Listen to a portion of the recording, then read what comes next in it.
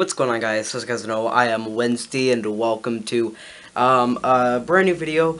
This video is kind of a vlog, but it's actually a video setup tour, so let's get right into it and I'll show you my setup. So it's not different from last month that much, so let's just get into it. So me and Andrew were fooling around today, and we put this as my screensaver, so you see me in your nightmares. Yeah.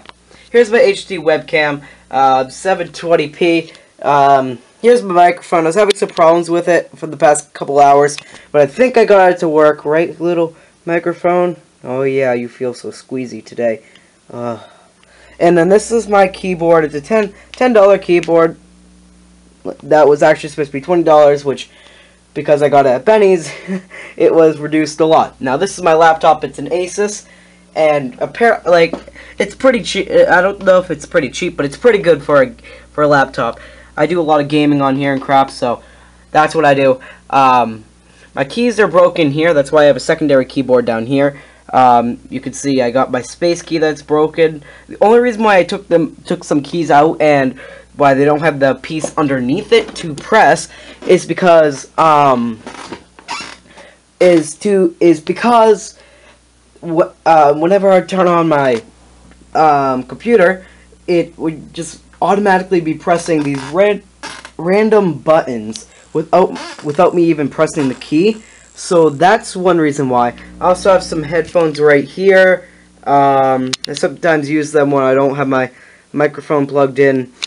Yeah, it's my phone. That's a rock on a mirror. That's a clock that says 9:16 in the morning. I mean, not in the morning, at night. Okay, so I got and then I got a portable charger in my wallet and a turtle. And a snow globe from 2013. So, what kind of programs, you might be asking, or softwares do I have on my laptop? So I have OBS Studio, I have Roblox, Steam, YouTube, some Roblox Studio, because that's what happens. I have a file that's named OBS for whenever I'm recording videos, because that's where it goes out. It goes onto my desktop, not my desktop, it will go onto my, yeah, on my desktop, I was right, because whenever I go into a file, the file thing, and it says desktop, this PC, so whenever I go to this PC's desktop, it says this, and I leave my OBS file there, so when I'm editing, I can place that file from there, and blah blah blah, I know where to get it. So what kind of program, or what kind of version of Windows do I have, you might be not asking, but I have Windows 10, so yes, I have Windows 10, and it's amazing. You could do this, or you could press the key down here, it's this key right here, and so yeah, and I could also use the Windows Store, just like on Windows 8, but Windows 8, I wasn't up to date, so I couldn't get the games I wanted. So yeah.